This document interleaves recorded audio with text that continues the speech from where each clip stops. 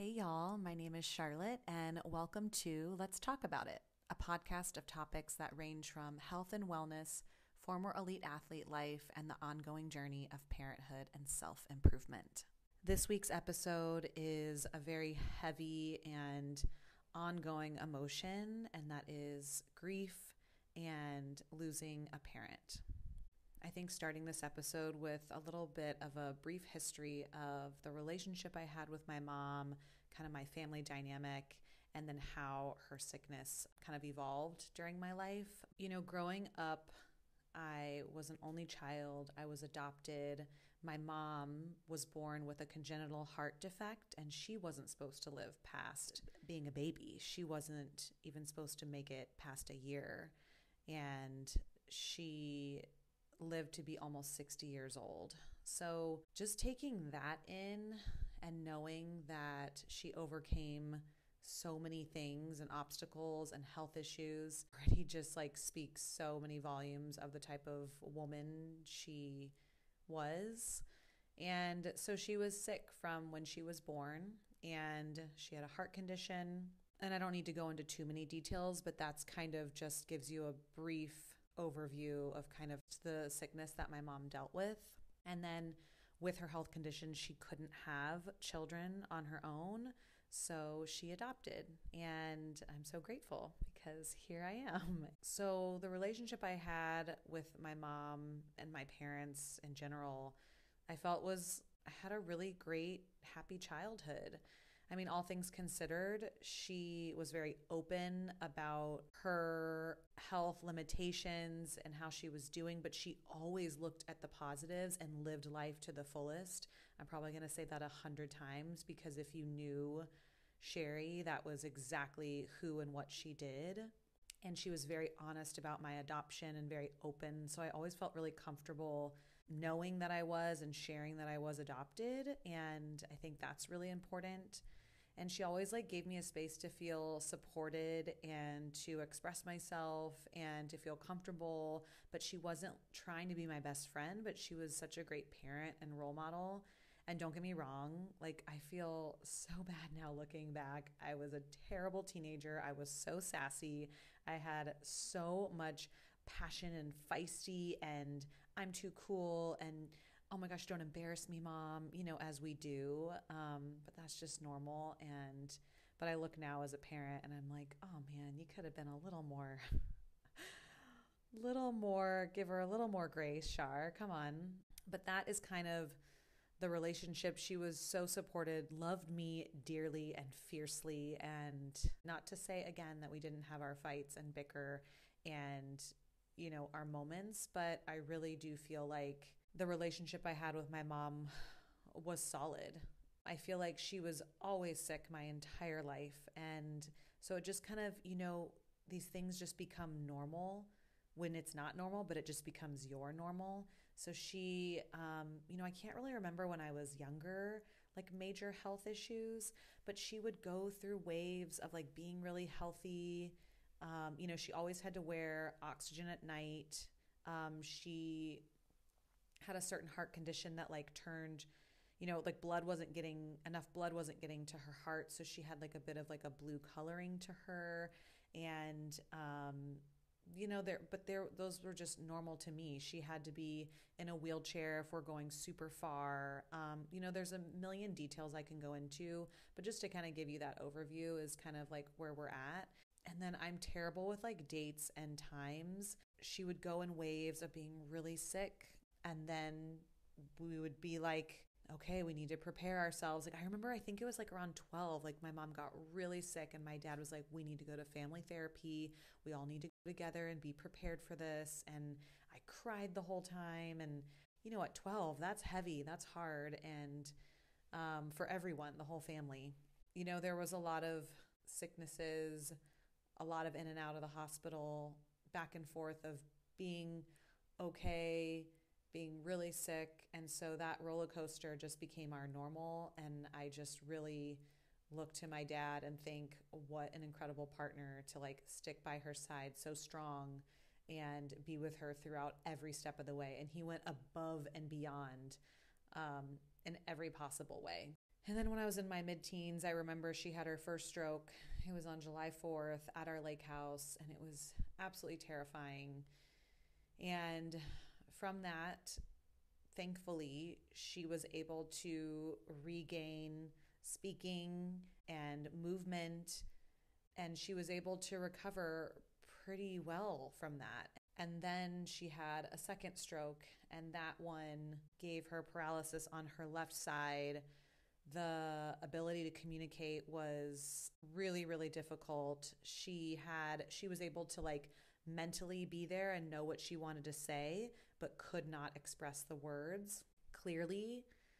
So that became very, very difficult. And if you have a family member or know someone that's had a stroke and you've experienced this, it's really hard to see because your person is there, but they're not fully there. They want to express themselves, but it's so challenging. And so it literally was like coming back to toddlerhood and trying to figure out what they're trying to say. And we used iPads and pointed to things, and she used pictures, and all these details are just what they are, details. But the root of what I want to get across in this episode is when I was 18 years old and having to help take care of my mom and bathe her and clothe her.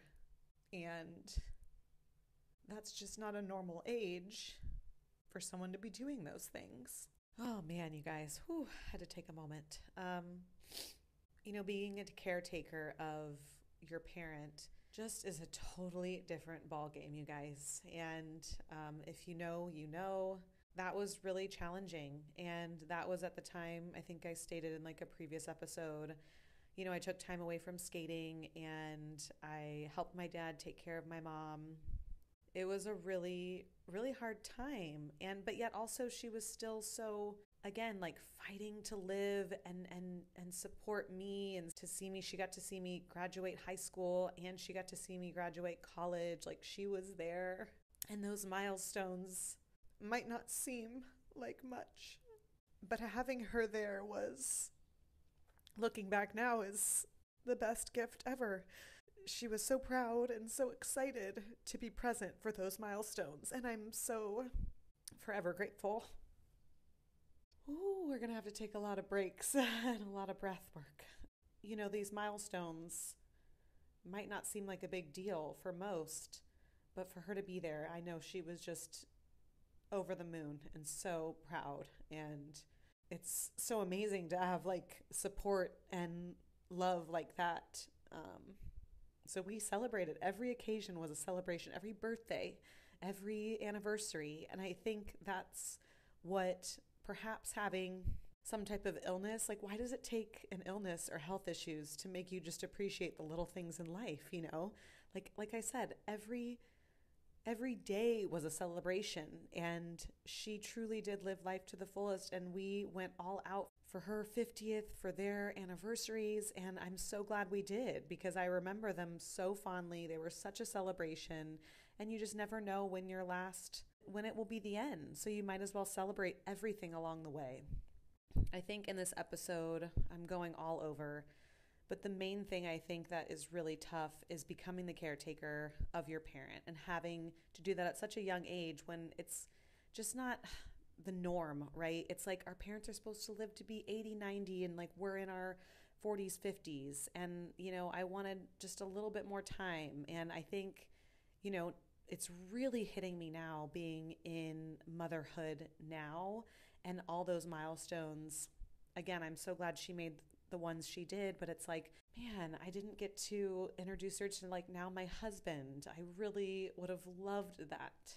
And then me getting married was a huge milestone, and I wanted her to be there. And I know she's with me every day because she's just a part of me. But these milestones, my wedding, and then having our first child, that was a lot harder than I thought it would be. I mean, I knew it would be hard, but so many emotions came up, y'all, so many. And sometimes you just gotta feel and cry and be upset by it. And just, I'm sad and mad that she can't be here to experience and be a grandma. and share any words of wisdom or just complain about how hard parenting is. I mean, if you've lost a parent or a loved one, you know all of these life's milestones that they aren't here for. Each one is still beautiful and so exciting, and so, whether it's good or bad or just change, but it's like they're not here. So every milestone is just like a little bit sad because you're like, wait, my people aren't, not everyone's here. And, it just makes you think, how would they react? What would they feel? It's such a tricky space. And I know you can't live in the what ifs. And I know we never, ever move on, but we have to like continue living life. That's what she wants. That's what she did. But man, is it hard for us here that are left, right? Like, I know she's no longer sick. I know I all those things are great. But sometimes you want to be like, God, I just wish you were here, and it's selfish, but it's how I feel. So yeah, this transition with motherhood, especially now that my son's 2.5 and like discipline's coming into play and his personality's coming out. And it's like, you just need that like motherly female role and energy.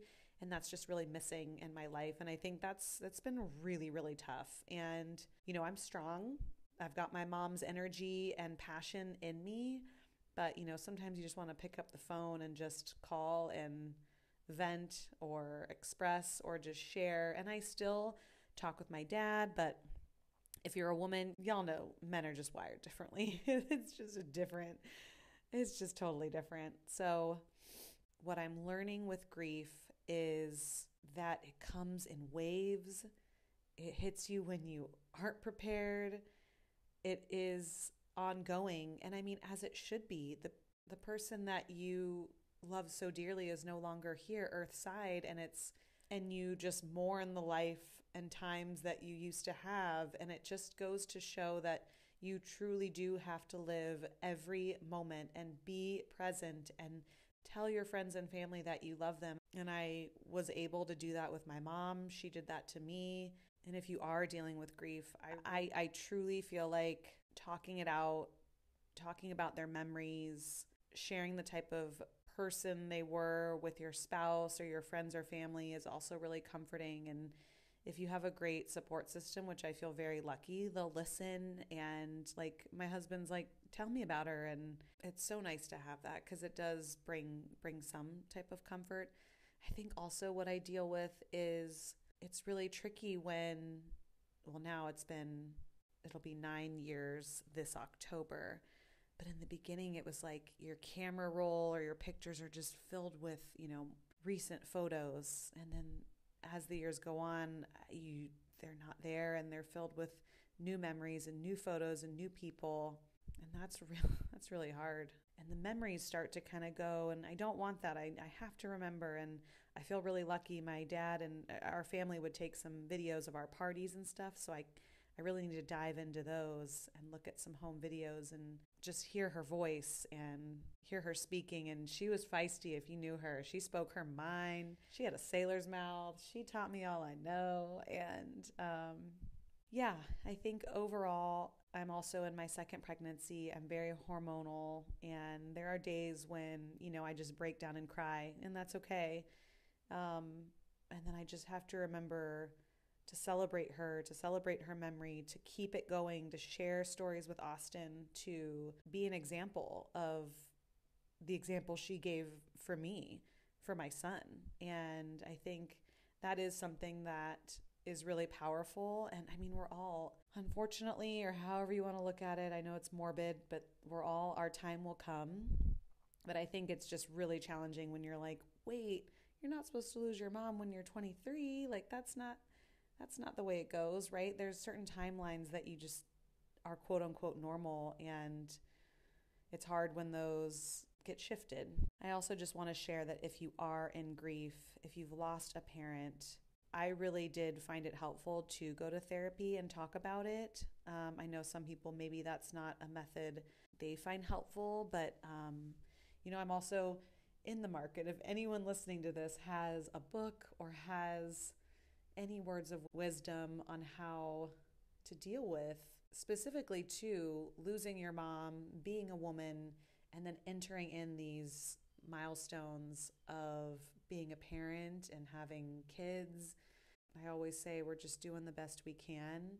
And I also have to remember what my mom would say, yes, to live life to the fullest. And that she did. And I will continue to do and share with my son and share with y'all. And I know this episode was all over the place and we got emotional, but I'm just going to continue to share and hope to help or inspire someone with my story and experiences, because that's the whole point of life, right? I love when people connect and share, and it brings more conversations and being like, oh yes, wait, me too, I feel that exact thing, or same, or that's exactly what I was thinking, or any of those things. Just know that you're not alone. And I really appreciate you taking the time to listen to this episode, and I'll catch you in the next one.